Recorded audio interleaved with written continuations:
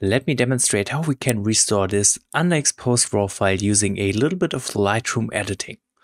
And as always, you can follow along this tutorial by downloading the RAW file from the link in the description of this video. And now let's begin. So why didn't I shoot an HDR in this case? I want to answer this question right away. I wanted to capture this as a long exposure to have nice smooth water.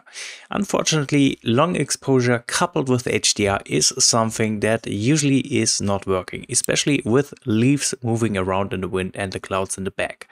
So I want to try save this single RAW file using some Lightroom editing. And we're going to start this in the basic panel. One of the most important things to do is to change the profile. Since Adobe Color is not a flat profile, we will already have a little bit of contrast added on top of our RAW file, and that's not what we want. Instead, let's open up the profiles and choose Adobe Neutral. This is a much more flat profile, and thus we have less contrast in the image, which helps save details in the brightest highlights, but it also helps to save details in the darkest shadows.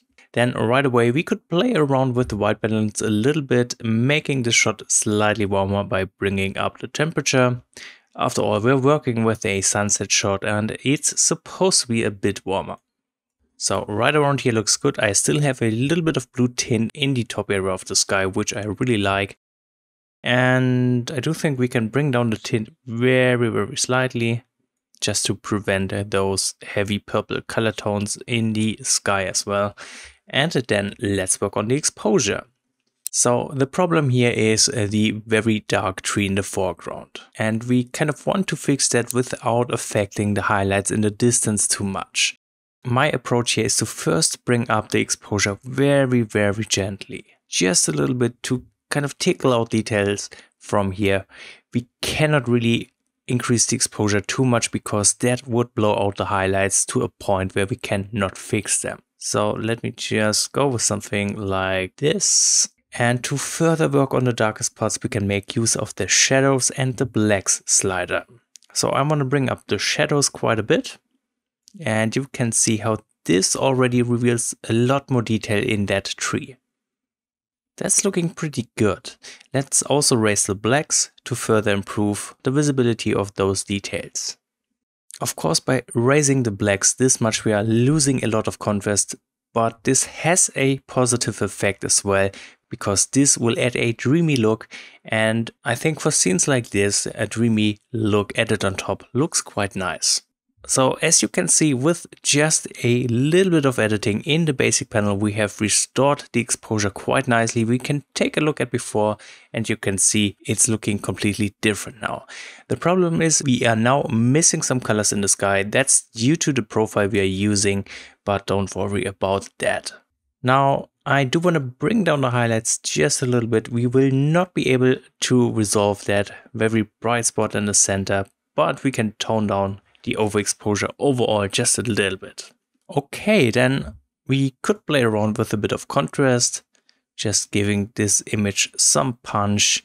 And I do want to introduce some texture, making the image sharper, add a bit of clarity, which will affect the midtones, and it will also give the image a cleaner look. And for the same effect, I want to bring up the dehaze just a bit. This also adds some really nice contrast. Okay, now on to the colors. We can use some vibrance and saturation to bring back colors. So let's pump up the vibrance and the saturation. Beautiful. And that's the image after a bunch of basic adjustments. Again, let's compare to before, and you can see the shadows are much better at this point. Now we want to focus a little more on a few local areas. That means we are going to use masks to target these areas. Let's go open up the masking panel, and what do I want to do first? I think I want to target the tree. I'm going to use the Objects Selection mask.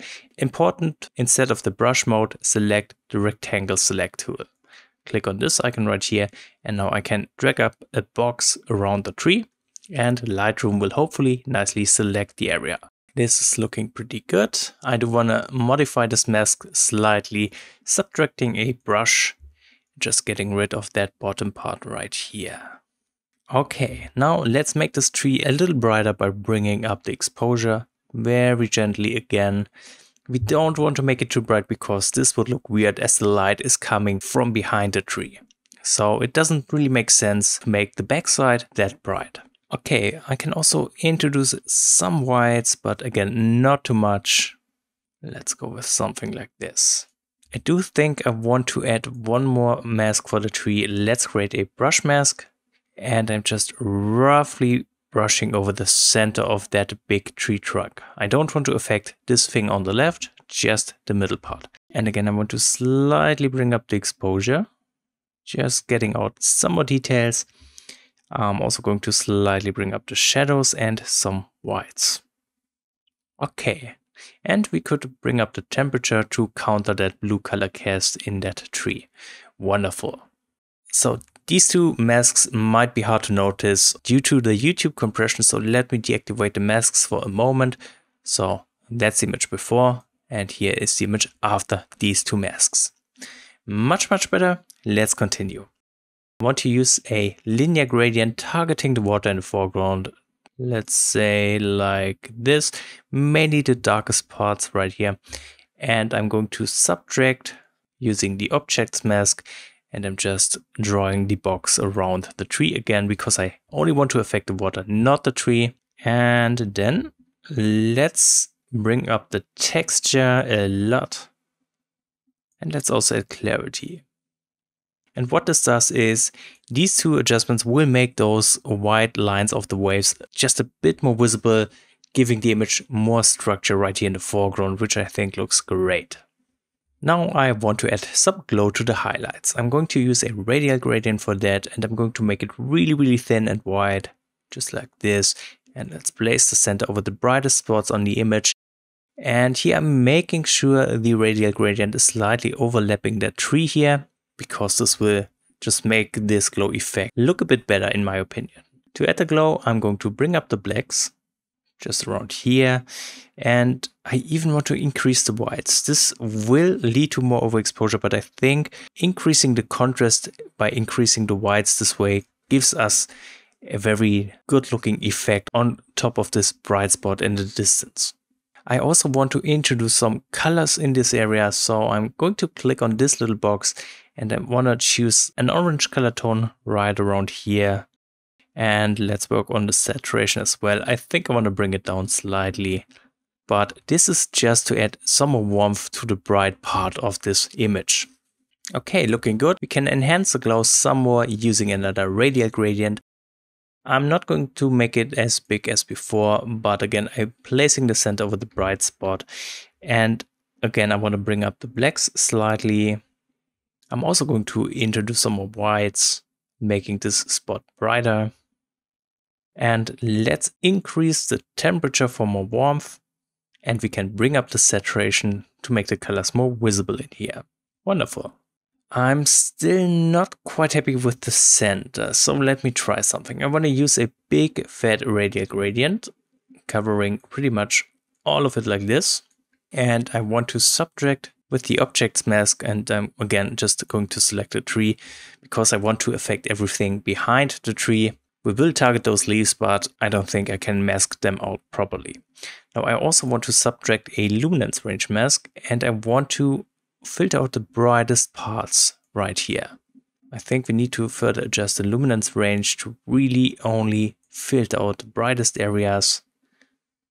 So just like this. What I want to do in here is to make it slightly brighter.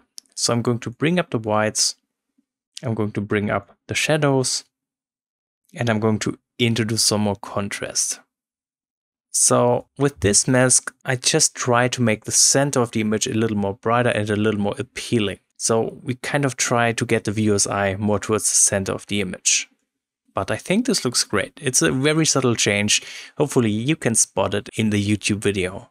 Now let's further work on the sky. I'm going to use a color range mask, and I can just click somewhere in the blue part, and you can see how this nicely selects all of the sky which we want to target. Now I'm going to subtract a linear gradient, and I take away a part from the bottom since we only want to target the sky. And here let's bring up the contrast, giving the clouds some more punch. I'm also going to bring down the temperature to give the sky more of a cold color tone up here, which I think looks great. And I also want to bring down the tint to kind of get rid of that purple color cast. All right, I want to use another color range mask. So again, I'm going to click somewhere in the blue area. And again, I'm using subject, linear gradient. This time I'm only leaving in a very tiny part on the top of the image like this. And I want to kind of add a vignetting effect by bringing down the exposure, making the very top of the image darker. So this is looking pretty good. I do think I want to make the center of the image brighter, so let me use another radial gradient covering pretty much the whole image in the center. And I want to slightly bring up the exposure. I also want to slightly bring up the contrast. And we can try to minimize overexposure by carefully bringing down the highlights. Okay, I think that looks great. Now one more thing I want to do, let's create another radial gradient, and I'm just covering those brightest parts in the center again. This time I want to invert that radial gradient. So basically everything except that bright spot will be selected. And now I'm going to bring up the contrast and I'm going to bring up the whites. This will make the whole image brighter without making the overexposed areas even more overexposed. So by doing this, we are adding more punch to the image. And this is looking really, really good. Now let me show you the comparison before the masking with just a bunch of basic adjustments and with the masking applied. Now the image has some very nice contrast going on. The colors do look much, much better, and we even have a little bit of glow in the center. So what we can do now is a little bit of color grading. That means we are heading out of the masking panel and we want to jump into the color mixer. First, I want to work on the hue. There are two sliders I want to adjust, and that's blue and purple. Because right now in the sky, there is a very slight purple color cast in these blue color tones, which we want to reduce. So that's the reason for me to bring down the purple hue very, very carefully. And I also want to bring down the blue hue. And doing this, we will just get a much richer blue color tone without mixed in purple color tones. Then we can head over into the saturation tab. And one thing that's bothering me in this case is this yellow line. I think this yellow tone is way too much. So what I'm going to do is to bring down the yellow saturation, getting rid of that yellow color tone in here. Wonderful. I do think I also want to slightly bring down the orange saturation, and instead I want to bring up the red tones very, very gently, which will mostly affect the colors in the water. And I do want to bring down the green saturation because those leaves are a little too vibrant for my taste. Okay, and then let's bring up blue, and let's also bring up the purple tones, just for the colder parts of the sky. Now the color mixer might not have the biggest impact on the image. Let's compare to before. This is the image without the color mixer adjustments, and here we have the color mixer adjustments applied. Again, tiny changes. So what we can do next is some split toning in the color grading tab, and I want to start with the highlights, which we want to make warmer.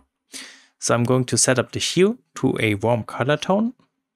Somewhere around here looks good. And let's bring up the saturation. And I want to raise it quite a bit because I like the effect this has on the image. So let's go with something like this. I also want to head into the midtones and also apply a warm color tone to them. So again, let's set up the hue. And I only want to bring up the saturation slightly to not overdo this effect, because that would look super weird very fast. So let's just use low amounts here. And I also want to head into the shadows. Here we can add a little bit of color contrast by introducing a cold color tone to the shadows specifically. So let's set up the hue right around here and bring up the saturation just a little bit again. That's enough. Wonderful. Finally, we can head down into the calibration tab, and what I'm doing here is to just bring up the saturation of all three of those color tones. And let's maybe bring down the blue primary hue just a little bit. like this.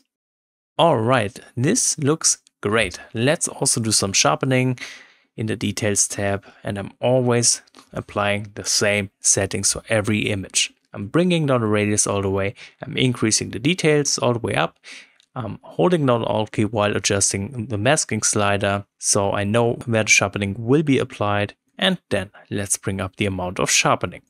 Done. And that's the image after the Lightroom adjustments. Now we can also clean up the shot real quick. I'm going to click on remove, and we want to use the remove tool right here, because we can now make use of generative AI to fill the areas. And of course I need to deactivate visualize spots. So what do we want to remove? First, we want to get rid of that thing looking into the image right here. Also want to get rid of this down here because it's a little distracting. And there is a tiny thing in the distance in the water which I want to remove. So like this. Let's see what Lightroom will do to this. Okay, this looks pretty good. There is still a sensor spot left which I want to remove real quick as well. And we are done. So that's how I'm restoring these underexposed long exposure RAW files using a little bit of Lightroom. If you want to add anything or have any questions left, feel free to write in the comments, and thank you so much for watching this video.